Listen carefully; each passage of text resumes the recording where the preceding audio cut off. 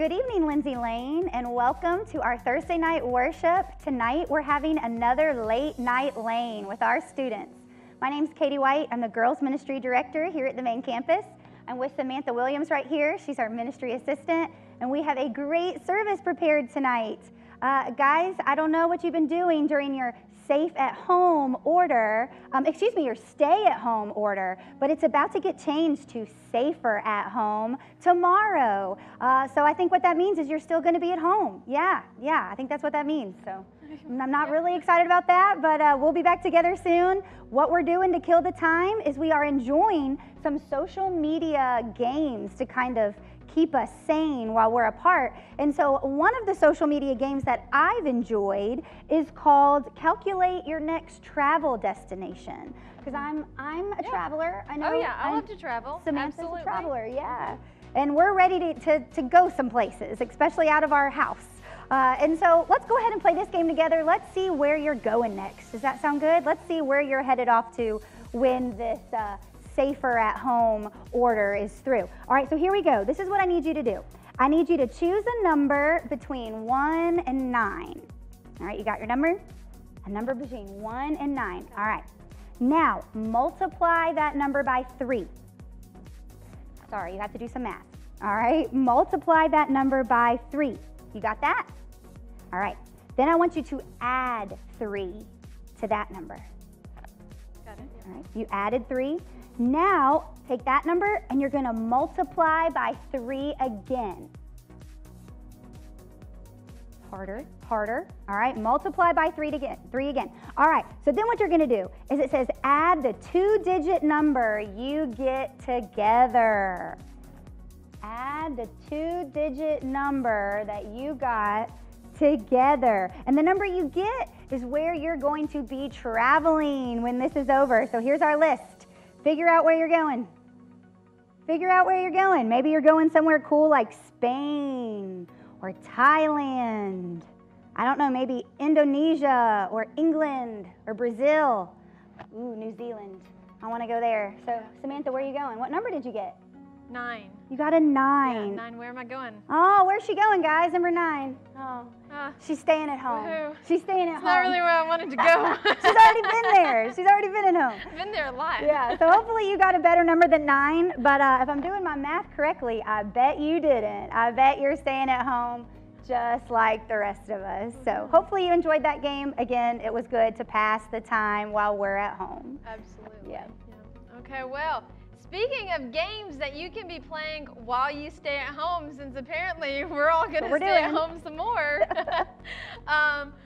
we had a special game this week, and so we wanted to show you our 2 winners from this week's game. So first of all, our student and their family who got the most questions correct. Let's check out their heads up video.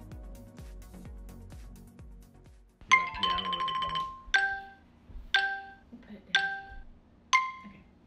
what Ooh, these Bella ate walls one yeah. yesterday. Lizard. Yes. They hop in They're Australia. marsupials. Oh, And I have a kangaroo. couch. Yes. My Little Pony. Yep. Donkey. Yes. Yes. This These is are on the the things that bottom they're of on the the boat. ships. They They grab go on the scrape them off. Remember, Yeah. that was Ariel's punishment in the Little Mermaid. On a farm. I know. Hey, on a farm, a lot of times they have red. A what? big red. Barn. Yeah. Barnacles. Yes. Ooh, that guy, Roar, orange they have and orange black stripes. stripes. Tiger. But they have Okay, and the long teeth. Oh, the one Oh. saber-tooth tiger. Yes. Yes! This is the tiny Oh, Gus. Gus. Oh, mouse. Yes. Yes. Oh, this is the oil that I got from Miss Stacy. Oh, emu. Yes! Quack, Yeah, quack, quack, quack. Donald! Duck. Yes. Yeah! The next Great job, Lindsay family. Yes, y'all did fantastic. Good guessing, Emma Kate. So now, in our other winner, they took this heads up game to a little extra challenge and decided to do it charade style.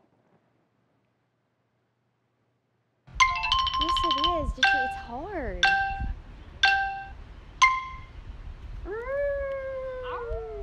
Wolf.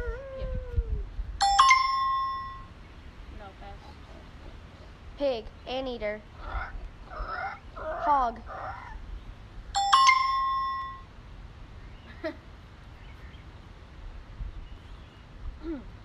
Giraffe. Alligator. Pass. Horse. Pony.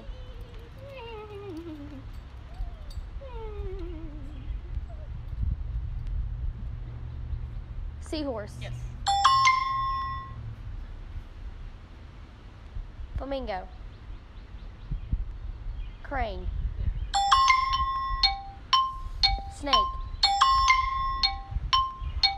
Alligator. Gator. Crocodile. Yes.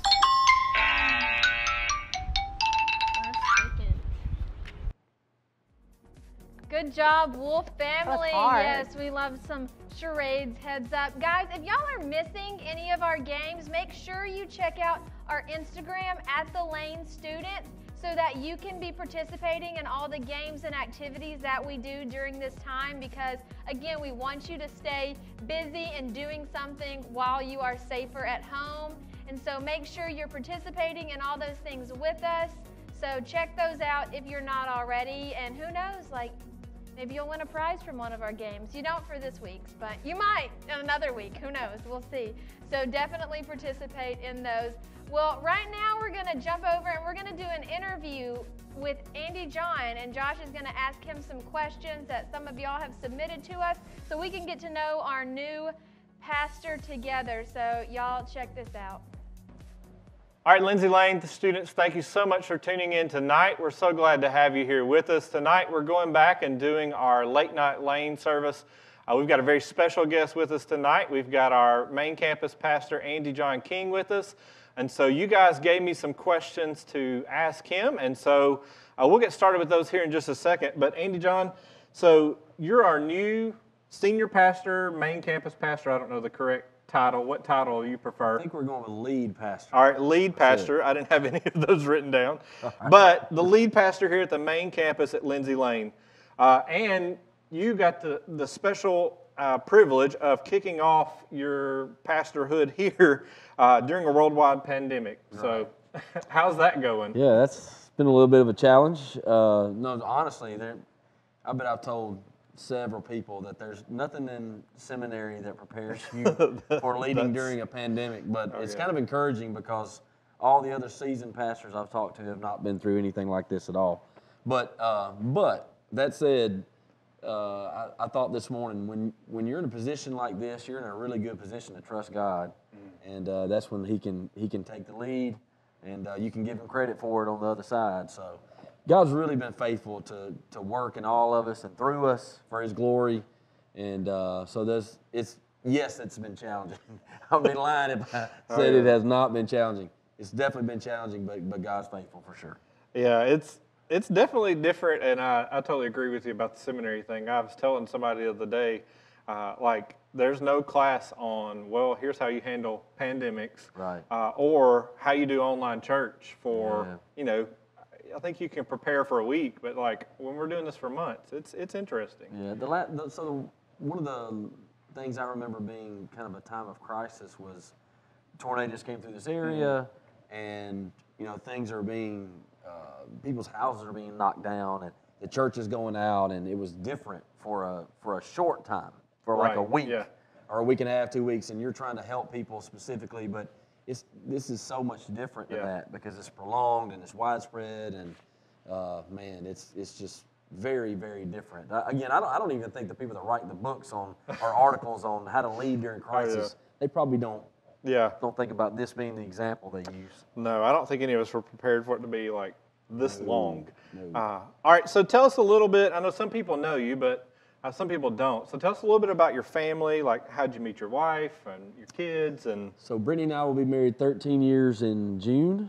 and we have 2 kids. Davis, he's just turned 10 on Sunday, and Noel turned 7 in March. So we have 2 kids, and Brittany and I actually met on a blind date.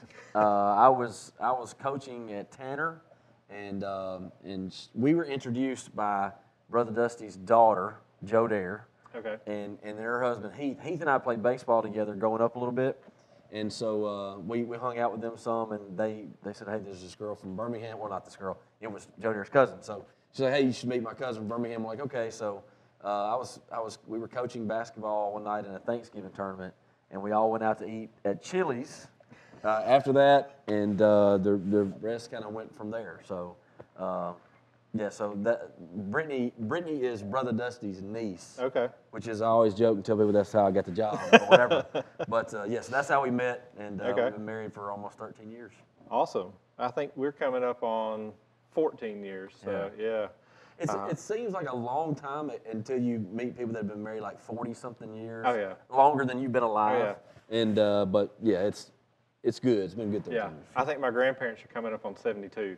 Wow. It's either 72 or 73. I'm not sure which one, so don't hold me to that. That's awesome. That's a long time. Yes, it is. Well, all right, so what do you and your family like to do for fun? For fun, this is so cheesy. Like, my wife would not want me to. So, like, our weekly routine involves us trying to just be together at home, which is going to look like us in front of a Hallmark movie, which is cheesy, and I know that. But it's kind of like a heartwarming moment, during the week. But other than that, man, we're just like everybody else. We play ball. We like to be together. We like to be together with our extended family. Yeah. And hang out on the holidays. But also we like to hang out with our friends too. And so we do the normal stuff. Right now we're not doing normal stuff. I almost died on a ripstick the other day. Stuff like that.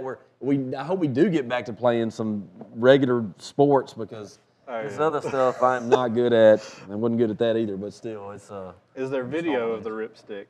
There is a video of the ripstick. You guys can show it if you want. I know that when Greg and Daniel get a hold of it, they've already put it music to it. You're welcome to feature it. It is what it is. Work that in. I might have to go see a doctor soon because, I will say, I sympathize with you because I decided the other day I would take off on the girl's scooter.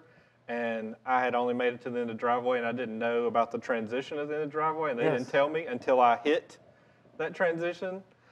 So yeah, that was also interesting as well. What happened. Between that and the dog, I think the dog almost blew my knee out, but that's another story. Yes, sir. All right, so how has the transition in this been for your family? Like I know we just transitioned back to the state of Alabama. My kids have never lived here. Yeah. Different church, that kind of stuff. How's that been for y'all? So Brittany was actually a preacher's kid too. Her dad, Mr. Mike, was a pastor for a long time in Birmingham. And so this was not new to her, but it's still difficult. Anytime you leave one group of people and go to a different, it's difficult because of the relationships. But we never doubted where God was leading us. For our kids, it was more difficult for our children because of the relationships, and we pray for that. We pray for our kids to make friends at Lindsay Lane East, which happened, and then so when they come over to the main campus, there's a difficult transition for them because of their age. But also because they're having to make friends again, and it's harder when you're little. And so I really think, seriously, when we took the vote, I think if my son had a vote, he would have voted no. But it's really the staff here and the leaders have made us feel so welcome, made our kids feel very welcome, which we're appreciative of. Yeah. And that helps a ton. And they've made friends, and they know people here. It's just they're kids, you know. So I think my kids have finally. It depends on which two you ask. But if you ask them, they would still identify themselves as Texans, even though they only lived in Texas 2 years, weren't born in Texas. But just that transition for them has been hard. But like you, I echo, like everybody here has been just over the top welcoming and just it's really helped that transition. That's right. Well, change anyway is hard, can be painful, and so, but we also need to be able to get used to change. Oh, yeah. And get through some things in life, and they're learning that too, just like we are. So. Oh, yeah. All right, well, it's not all serious. We did ask some of our students. You guys text me and let me know some questions that they had for you. So we may try to do some of these kind of rapid fire. But first, I know that you have some big shoes to fill in our former pastor, Dusty. And so in regards to those things, what is your favorite Little Johnny joke? Man, there's so many. This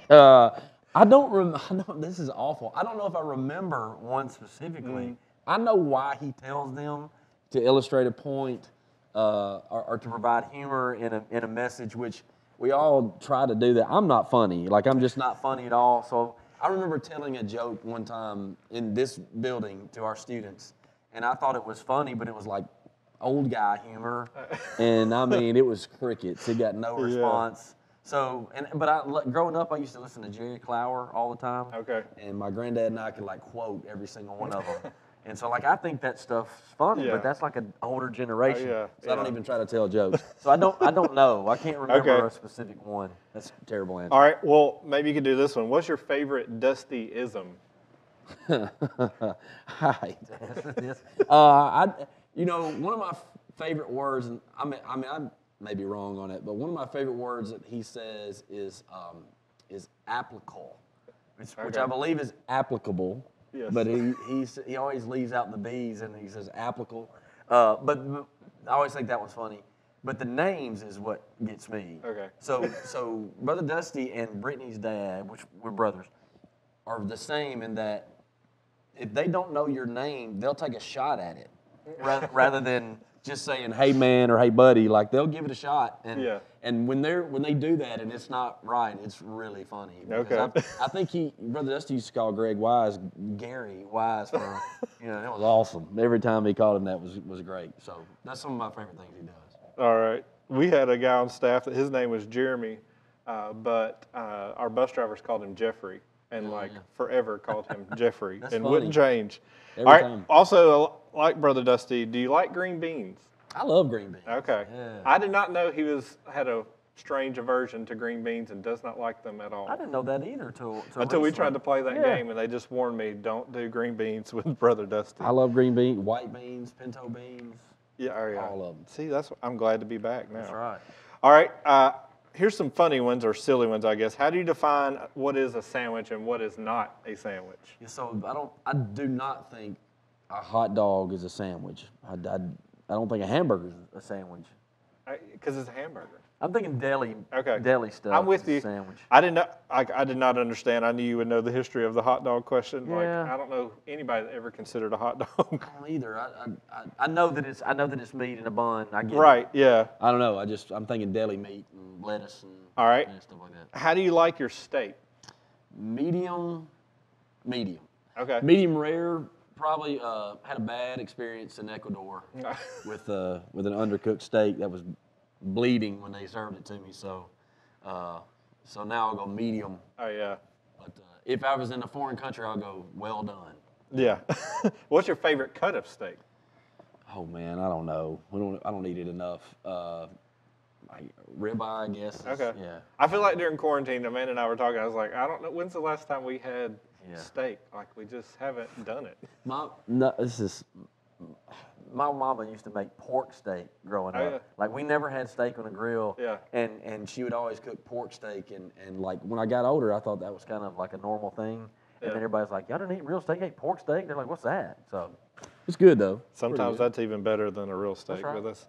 All right, so I think I know the answer to this question. But if you could watch only one show for the rest of your life, which one would it be and why? I'm an Office fan. Okay. I like The Office, and I know, not all of it's the best, and you have to kind of spit out some of the things. But man, it's the funniest show. It is so funny, and to the point of where we quote it often. Yeah. It was funny is when we quote it in our staff meetings, and some of the other folks don't understand our references, and that's awesome.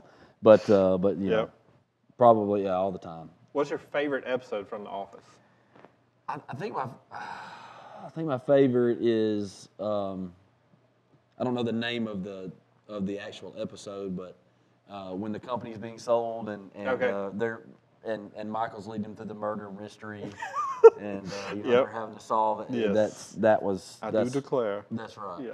Delta Burke, I do declare. So that's my favorite one. I think our favorite episode is probably the one where Dwight does the fire, and then when Angela throws the cat in the ceiling and it comes back down and Oscar falls like that. That gets me every time. The fire when they are learning CPR training. They start singing "Staying Alive." Yes, makes me laugh every time. Every time. That and the Dundies, like the Dundies. Yes. It gets me every time. It's great. All right, does pineapple belong on pizza? I say no, just because I like pineapple. I just don't like it with pizza. I'm pretty I don't know, normal stuff on Okay. pizza. Yeah. Do you eat like just pepperoni, or can you do an everything Yeah, pizza? yeah, no, pepperoni sausage supreme is good. Okay. My favorite is probably Pizza Hut or Tombstone. Tombstone at home. Oh my You know, goodness. we're not above pizza rolls either. So Yeah, we I'm like, not a Pizza Hut person. Here, does Pizza Hut still have a buffet? Yes, it does. Okay, 'cause I know only one a of them. few- One of them okay. does, right? Yeah. I know in that's right. Amanda's hometown they have a buffet, and like ours went out in most shows a long time ago. It may be back, I don't know, but went out a long time ago. But It's good.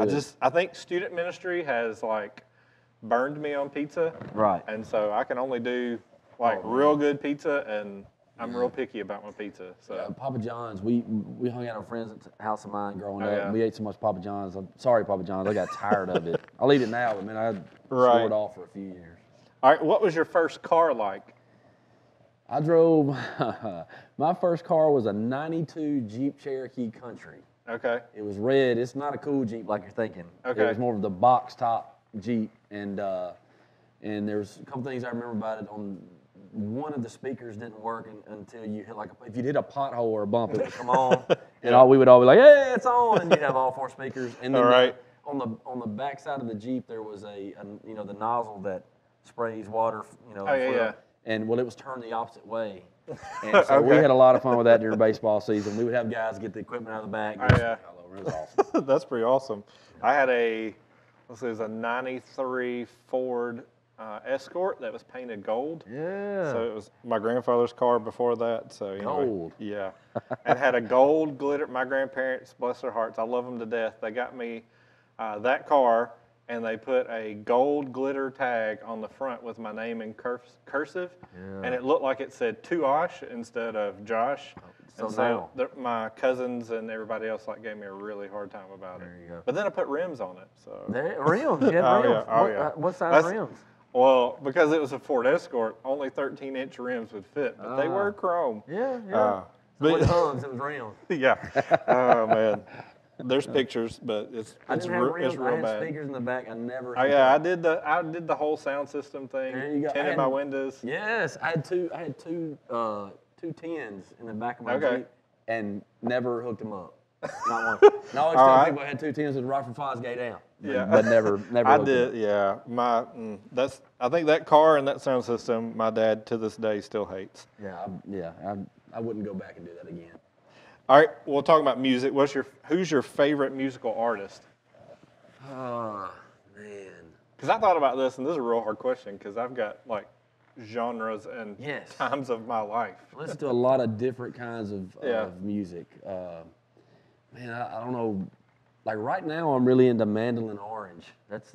I don't know that. They're anyway. Check them out. They're really good. But they've been around for a while apparently. Okay. But they're kind of an updated bluegrass kind of Okay. sound. But then, man, we listened to a lot of R&B growing Okay. up. Like I get made fun of all the time. I went to a Boyz II Men concert when I was in college. Hey, me too. That's my first concert. Really? I went to Gosh, my mom took us to see. It was Jodeci, Yes. Boyz II Men, and the headlining group was MC Hammer at the Von Braun Civic Center. This is not something we should be bonding over. This is awful, by the way. But we've both seen Boyz II Men in concert. Yeah. It's not good that we shared this No. on this recording. But I liked a lot of R&B Okay. growing up. I like country music too. And on the face side of it, I was a huge Third Day fan. Okay, yeah. In high school because they were just getting popular then. Yeah. But I don't know, man. I like a lot of music Yeah. for sure. I like a lot just country. I don't know. I don't know if it was just growing up, everybody thought that's what I should listen to, or that's what everybody, I don't know. That's the assumption everybody has outside the state of Alabama about Buster Alabama. Shoals, Yes. right? Yeah. Yeah. Everybody thought I lived in the country. I'm like, it's the city. It's not, anyway. Yeah, that's true. All right, so you've transitioned from youth pastor to a campus pastor at East, and now to the lead pastor here at Lindsay Lane. Like, what is one thing maybe you miss about student ministry? I think at every stop it's the people. You know, Yeah. it's very cool to see people that used to be in our student ministry we get to hang out with or catch up with now. I miss seeing some of the people that moved off. It's great to catch up with them. The other part is just it's really fun. Yeah. You know, I think the challenge becomes guys of our age generation is we have led student ministries where when the gathering gets together, we do a lot of fun stuff. And so Sunday mornings, towards an adult generation. We figure out how to do that. Right. But we know now it's multi-generational, so Right. not all of the same things are going to connect. But I miss that. I miss being able to have the freedom to really do a lot of fun stuff Yeah. In the services, but the people and that too. Yeah. What's one thing about student ministry that you don't miss? I've never been a messy games guy. Okay. Even though I'll do it, and I've Right. done that stuff. And lock-ins were awful. I did Amen not and ever want to. amen. I know you guys love lock-ins. We did a 40-hour famine here. Alan and I did, and man, it was no. We were all just hungry by the time. Of course, the effect it was supposed to have, it had, but man, it was the worst. I looked at doing it one time, and I was like, that sounds great in theory, but I just, it's a lock-in combined with no food, and that's, no. Yeah, it was tough. All right, It was tough. in that same kind of thinking, like, what do you miss most about East? Same thing. It's definitely the people. Yeah. You know, the campus side of it. When you're starting something new, you're starting a new church.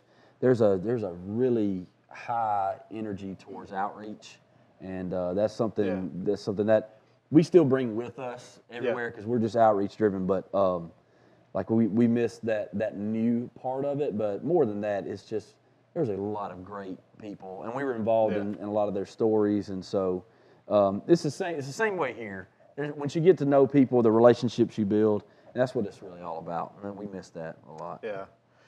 All right, so what are you most excited about here at the main campus? It's probably the same thing. Yeah. We look forward to the stories we get to tell years and years later. Yeah. But just reconnecting with a lot of people here that we love. You know, Yeah. that's something we had at East. Is we had a lot of grounded, established relationships here with people that are some of our greatest friends. Yeah. And so we look forward to that. But we look forward to the future too, just to see where God would take us amongst all the campuses and what we're doing here now. All right, so I know you and Brittany came and y'all spoke to our students at D-Now and shared a little bit with them that Sunday morning. And since this is geared for our students, as their new pastor, like what would you like to tell them or share with them, or what's one thought maybe you have for them? You know, one thing, I don't know, this is probably serious and real preachy, but, you know, when the scripture talks about leaders in the church, you know, one of the things that it gives to leaders is that they've got to have their family in order, and that they're to be, responsible managers, leaders of their own home. Well, part of that is the responsibility of the kids in the house that are Christians. You know, if you're a student in the student ministry and you're a believer, don't hold up your parents from becoming Christian believers because you can't get it together. And I think that's okay to preach that and teach that because we have a responsibility, even as we're being sanctified and maturing, to be responsible within our own family. And that's what I would say. But I would also say, don't give up. You know, man, teenage years, college years are lots of highs and lows, and you know, God is faithful even when we're unfaithful. That's what the scripture says. So don't toss in the towel and just don't quit when things are hard or you're not as spiritually mature as you think you should be. Just don't give up. Hang on, because God is still faithful. Oh, yeah.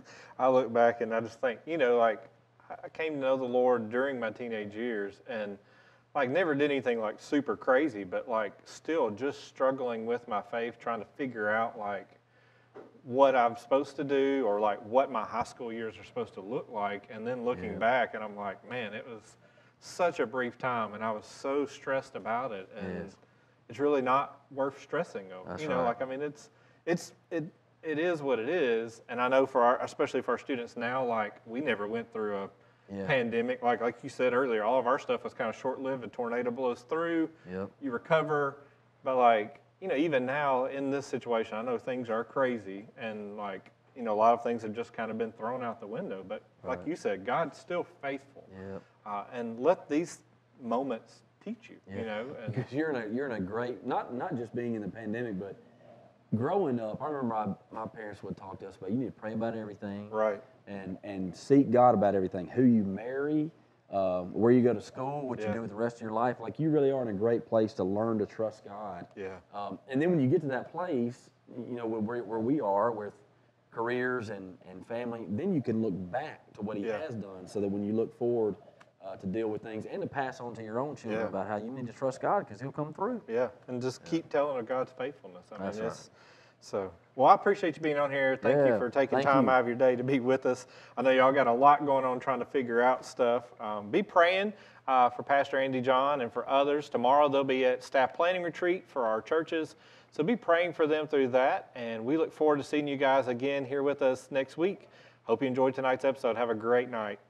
Hey guys, thanks so much for joining us tonight. I hope you enjoyed our game and our interview with Pastor Andy John King. I know I really enjoyed getting to know some new, interesting, and fun things about him, so I hope you enjoyed that as well. Guys, definitely check us out next Thursday night again at 6:30. We'll have some new Stay in Your Lane games and a message that will be dropping then that you don't want to miss. Thanks for tuning in tonight. Also, seniors, our graduate recognition has been changed, but we are still going to recognize you. This time on Saturday, May the 16th, we will have a very special drive-in service at 5 p.m. to recognize you and your accomplishments and your time through our student ministry. You need to be here at 4 p.m. for this service.